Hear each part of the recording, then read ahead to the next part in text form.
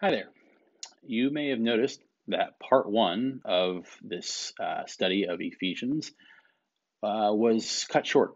I don't know why, but instead of just re recording the entire thing and trying to figure out why, I thought I would just conclude it with this short closing. Fortunately, I got a chance to say just about everything that I wanted to say about Ephesians.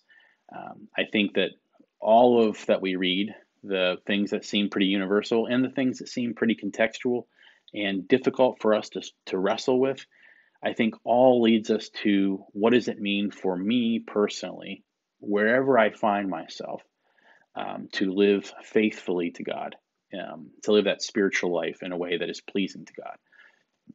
I think that's what the whole book is really trying to lead us towards. It's a lesson for the people on how to do that. And so I hope that as I was wrestling with those tough texts, that was helpful. So my encouragement to you is to read the whole of the book and see what you get from it.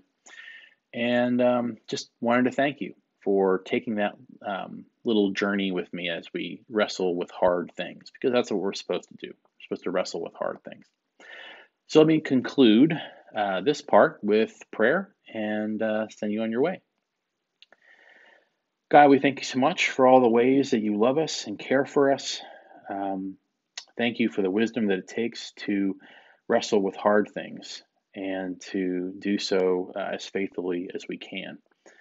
Continue to show us your path and help us to walk in your ways. We ask these things in Christ's name. Amen. Okay, now, thanks everyone. Have a good day.